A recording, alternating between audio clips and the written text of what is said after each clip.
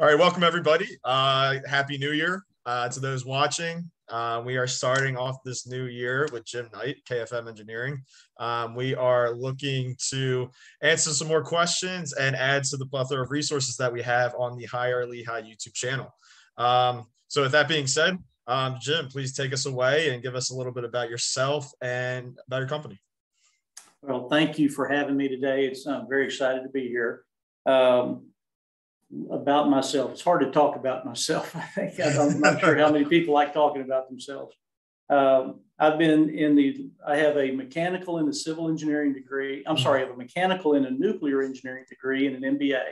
But the only thing I've ever practiced is land development. I have a civil engineering license, and I've been doing that in the state of Texas and around the United States for the last 40 years. I have had the great fortune to work on some of the largest, most successful projects built in the state of Texas for the last 3 decades. I used to be the managing partner of one of the largest privately owned firms in the state. We were bought by a worldwide company now 5 years ago. And after working for a large company, realized that I'm more entrepreneurial than that. I like to move faster. I like to think quicker. And so we started KFM. Me and two of my partners started KFM almost 3 years ago. We have quickly grown into a very substantial organization.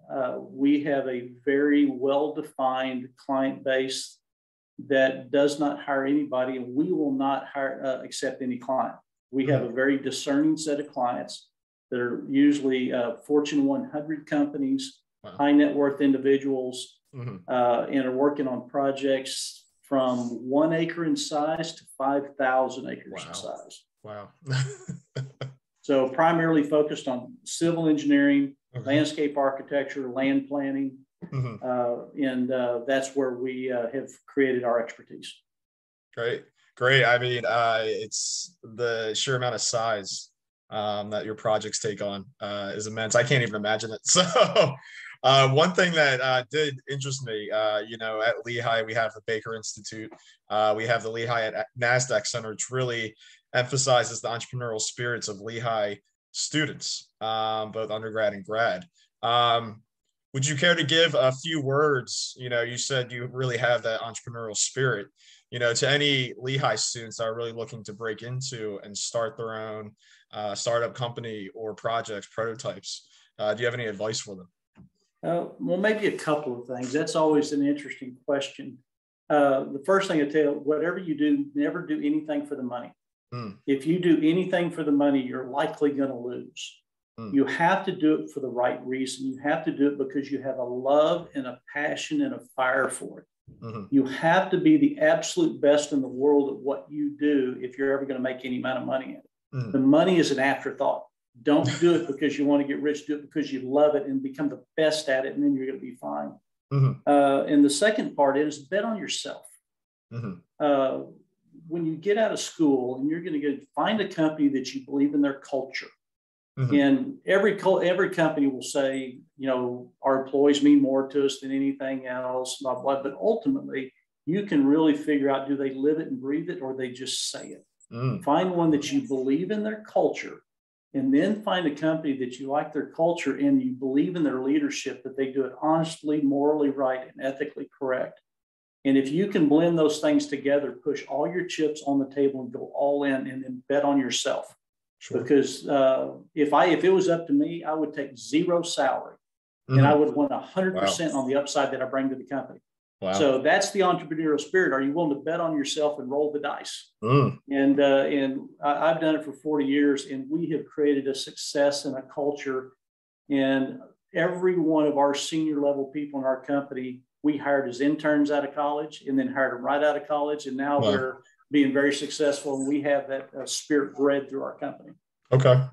It sounds like it takes, to bet on yourself and to do something that you're truly passionate about. Sounds like it requires some confidence and some belief in yourself. That's interesting. So I have I have quotes that I give to my staff, and I'm going to not distract you, but I'm going to pull one up here. No, of course. And one of them just the other day was that way. And I give them every Tuesday and Thursday. The one the other day was, confidence is believing that you're good. Arrogance is believing you're better than anyone else. Leaders need to be confident, not arrogant. You have to have confidence in yourself. Sure. And it's hard for somebody who's getting right out of engineering school. In engineering school, they teach you about equations and formulas and how to apply them. Sure. In the real world, you have to learn how that really fits, in the business world, because you're not an engineer, you're a business person. Engineering just happens to be your product. And so how can we take what you've learned there in school and apply it to the real world? We will help you build that confidence. That's part of our job. It takes you 12 to 18 months of being out of school, but we will prop you up, pat you on the back, help you build that confidence. And you're going to make a ton of mistakes, but we're going to be with you, holding your hand through that process, helping you build that confidence incrementally to be able to be successful. Yeah, I believe that is, it's great that you have that culture there that really cares for the success of your employees and their growth. And also what you said is, engineering is your product. I just think that's really valuable, because it's so easy to get, kind of sucked in, and not really think of yourself as a business person, but recognizing that's just as much valuable, to the skills. And I'll add to this, engineers, I'm an engineer just like anybody else. And most engineers were very introverted. Most of us are not very outgoing. Some of us have very good verbal skills, but a lot of us have a hard time communicating with people that we're not very close to. And what I try to tell people is, I don't care whether you're an engineer, you're an attorney, you're a doctor, or you sell clothes at Nordstrom's, or you sell coffee at Starbucks. You are your product. It's how you dress. It's how you behave. It's looking people in the eyes. It's shaking their hands. It's being kind. It's being gentle. It's being nice. And if you can help everybody else understand that you're here to make their world a better place, and you're selling yourself. Sure. You're the biggest product that you're trying to sell. And in our world, our clients don't hire us because we're great engineers. Trust me, we're really good engineers and landscape architects and land planners. But we're better people, and we care about more people's success than ours, knowing that we will be successful if they are. Nice. I think that is, an excellent segue into, really discussing what you look for in a prospective candidate, what skills and competencies you feel make somebody a great fit for your company. It's real simple. I have one thing. There's one thing I want, and this is a Texas thing. I want to. I don't care where you come from. I don't care how wealthy or how poor your parents are. I don't care what part of the country you grew up in. What I care is, do you want to? Do you want to be successful? Do you want to work hard? Do you want to do it with a fire and drive to create a difference in the world? Do you want to make the world a better place? And if you want to, I'm going to give you the opportunity. The key is what you do with that opportunity. We're going to teach you and show you how to do it. But let me tell you, it's hard work. It's leather on the streets. It's not a 40-hour work week. But if you're willing to put the time and effort, I guarantee you that I can create success. And we have a formula for success. Matter of fact, it's written on a piece of paper, literally written on a piece of paper. And I can show them how to create success in their life. But you have to be willing to put the time and effort into it. It's want to. And do you think that's where the passion fits into it, that drive, to do this? There's nothing else I'd rather do. This is it for me. Yeah, I think when young people get out of school, they really don't know what their life wants to be. They have a general idea. But until you're 30 years old, you don't know, where do I want to live? What do I want to do with my life? What's my family situation going to be? It takes a while to kind of figure that out. In the 20s, we're going out and having fun and doing that stuff. But you have to, as I tell people, we don't ever want anybody who wants a job. If you want a job, I don't want you. But if you want a career, if you want an opportunity to change the world, to make a difference in this world, we'll give you an opportunity. Wow. Anybody can get a job to get paid to come in 40 hours, do their job. But we want to create a fire and passion in you that you can't wait to get up the next morning and go back to work, because it's exciting and dynamic. And that's what it's about. Wow. Yeah, that sounds great. And, that kind of transition as we start to kind of we delve a bit deeper into workplace culture there at KFM. So do you mind just kind of, discussing some of the aspects of your workplace culture? Yeah, it's always hard to put and I'm looking out at over our folks that are out there, and it's hard to put in words because culture is as much a feel. You can't put culture on a piece of paper. Yes. Culture is how you treat people. Mm-hmm. It's how others treat you. And we say we want to have fun. We're going to work hard. There's very few people that will ever work as hard as we do, but we have fun. Mm-hmm. We enjoy each other. We care about each other. If you have a significant other in your life, or you have a family with kids and everything, we care just about much about your significant other and your children as we do about you. If you're not happy at home, you're not going to be happy at work. And if you're not happy at work, you're not going to be happy at home. So we work hard to balance that. We have lunch catered in the office 3 days a week.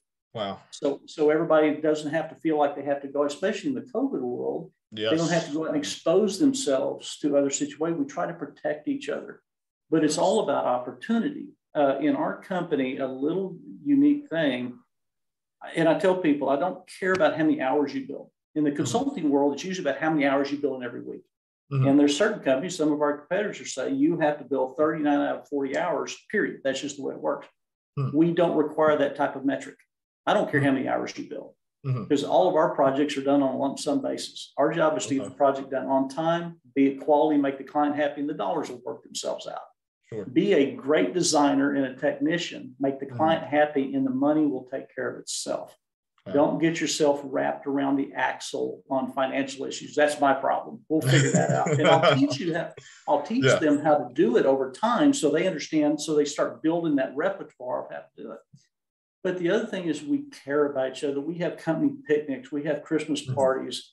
We have family events. We cater lunches. We have happy hours. We do those things, but those are just the side little things, as opposed to dealing with somebody in a human manner to make them feel like they're cared about, they're wanted. And then we extend it to the next level. Most companies can't do this. Our company structure is built. We have our leadership transition built in for the next 30 years. Wow. So if something happens to me, or if I retire, everybody knows how it's going to go. And they actually know what their opportunity is to get involved in that and be part of that too. So we're very open and honest about building their career, their skill sets, so they can be successful long term.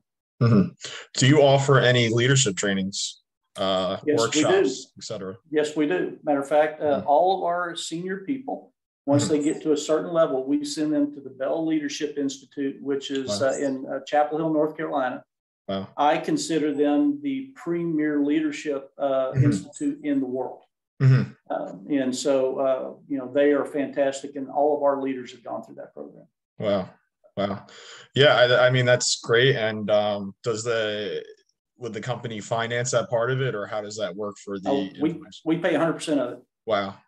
Yeah, so that just keeps in line again with the investment into the employee.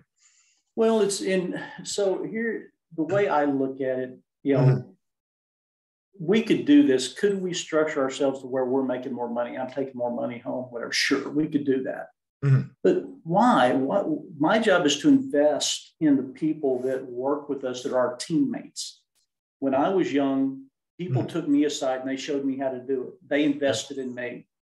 And my job now is to pay it forward, is to make sure that the people that come back, that I have the ability to touch and influence over the rest of my career, I can do that to help their lives get better. And then there's an obligation. They have the absolute 100% obligation when their opportunity comes to pay it forward to the next generation. Yeah, I mean, that's great. And because folks really remember the mentors in their lives and the wisdom, so they can pass them on. Yeah, and it's in the sad part is I wish every company would do the same thing and pay it forward and help their. People will say that, but when you go to work, they'll stick you in a corner and they never talk to you. Yeah. You can't do that. You have to walk. Everybody, we all live through daily stresses that nobody else knows about. Everybody always thinks that everybody else has got a perfect life and they don't. If you understood and put yourself in the shoes that everybody walks in, we're all humans. We're here to help each other. Now, Sure. we're going to be successful, and I can promise you, nobody's going to beat us at what we do. I have Mm-hmm. never failed in our business. Mm-hmm. We're not going to fail because we're willing to outwork everybody else. We're going to teach everybody how to be successful so they can guarantee their personal and their family and their business careers as their life goes on. Great. Yeah. And that kind of dovetails into the next question. Diversity has been such a growing topic. And, at Lehigh, at our office, we've been focusing on ways to really improve diversity, equity, inclusion. Diversity adds to the perspectives and the just work output to any company. So how would you say, your company really practices that? And if you can give an example. Well, I can give you a number of examples because I can look at them. This is actually near and dear to my heart. Mm-hmm. In our prior company, I was adamant, and I stood up in front of our boards of directors, which I was part of, and I said, we're going to have a female partner. We're going to have a partner of color. We need to integrate and look like society. Now, we were a much bigger organization, and that was a harder thing to drive in a bigger organization. But in our company today, we have probably 30, I'm guessing here, 30% of our engineers are ladies. Wow. We probably have another 30% of cultural diversification. We have folks from India. We have people from China. We have people from Mexico, people from the United States. And my deal is, I don't care where you come from. If you're willing to work hard, but I want our workforce to look like society. I want us to look like, because if we look like the world and the world looks at us and they see us looking similar, that helps everybody get better. Sure. But now we don't go out of the way. We treat every candidate the same. They clearly have to present themselves. They have to be qualified and they have to be willing to work hard. But we've done a nice job of assembling a team that is tremendously talented and cares about each other regardless of cultural backgrounds and to have that diversification. So we're pretty excited about it. That's great. That's great, Jim. Thank you for sharing that. Our next question is, again, keeping in line with culture. How is employee feedback collected and used to further your company's vision? That's a good one. We have a company-wide staff meeting the first Monday of every month. Wow. Okay. And everybody, we have a complete open dialogue. There's only there's only one piece of information we will not share with our staff. That's individual salaries, because that is their business. That's nobody else's business how much money they make. But anybody can ask any question at any time. You can ask us what our strategic plan is, when are we going to hire, what kind of clients we're going after, what type of projects, how much money you're making, how much money we losing, how much do our benefits cost. It's a complete transparency. As I tell people, unlike somebody who's running for elected office who speaks transparency and doesn't live it, we speak it and live it and breathe it.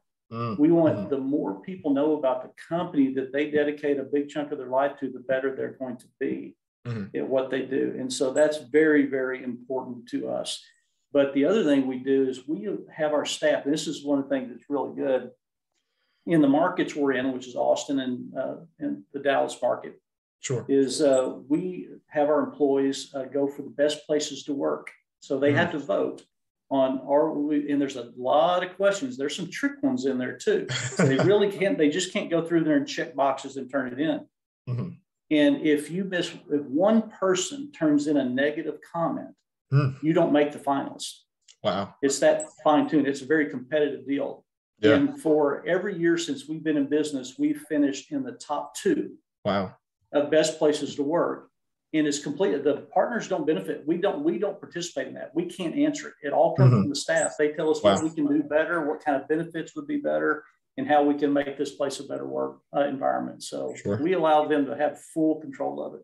Wow, that's great. And I'm happy to hear that there's such an emphasis on that, collection and utilization of, that feedback process, and that there's multiple avenues for which they can pursue that. As we wind down this interview, I have 2 brief questions, just some, key takeaways that can really sum up, any advice or more pearls of wisdom, because you have been full of them this during this interview. What are some ways interested students can connect with your company or any representatives, recruiters? Well, very easily. They can find me through our website. Our cell phone numbers and our emails on our website. The website will give you very brief information about what we do as a company. We could put a tremendous amount of data on a website, but our projects are so confidential, we don't let a lot of that out. But you can get a pretty good grasp of what we do, and anybody can reach out to me by email or phone, and I'm usually good at getting back with everybody. That's great. And what's the most important piece of advice or pieces for graduating students? Stay in school. It's easier in school than it is out in the real world. No, I say that in jest. Find what you do, regardless of what part of the country you're from. And I have this same challenge right now. I have a son who's school up Northeast. I have a daughter who's in school up Northeast. In the civil engineering, land development world, you have to go where there's jobs. Okay. You have to go where and jobs are driven by economic growth. Find the part of the country that you want to live in, and then you'll find a job. But look at the areas where there's good long-term economic growth, and you'll find the best opportunity. You're going to, in Lehigh University, you're going to one of the top schools in the entire country. You're going to get a job. Find the place you want to live. And then go all in with it. But whatever you do, remember, you're going to be working every day for the rest of your life. Find something you love. Find somebody that you want, that believes in you as much as you believe in them, and love it. And if you find a job that you love, you'll never work a day in your life. Well, thank you, Jim. I appreciate you sharing your time with us. And really delivering on these questions. I will let you know when the next episode is out, but to everybody watching, thank you. Feel free to reach out to Jim, and we'll see you later. Yes, sir. Thank you.